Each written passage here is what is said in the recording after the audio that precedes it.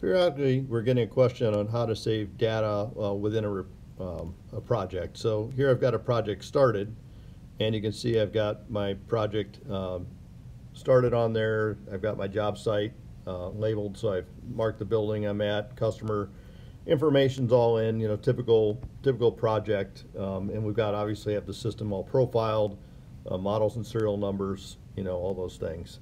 So at this point here, we'd want to take a snapshot of our measurements. This will show me I have all my indoor, outdoor electrical measurements in, my diagnostics are done.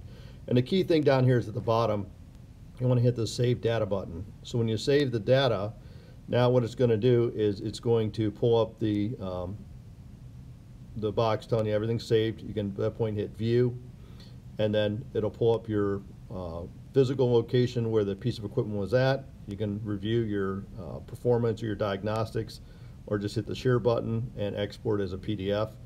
Because you're in a project, you have the opportunity now to adjust your report. So you can make it a light or a dark report, or put your company logo in, or show range indicators. However you leave it here is how it's going to leave off. And we just hit Generate PDF, and in a second here it'll pull the PDF up, and then we can simply attach that to Service Titan, or we can email it, or whatever we want to do with a project at that point. But that's all there is to it. Pretty simple. The key thing is to make sure that you save the data, and you'll be good.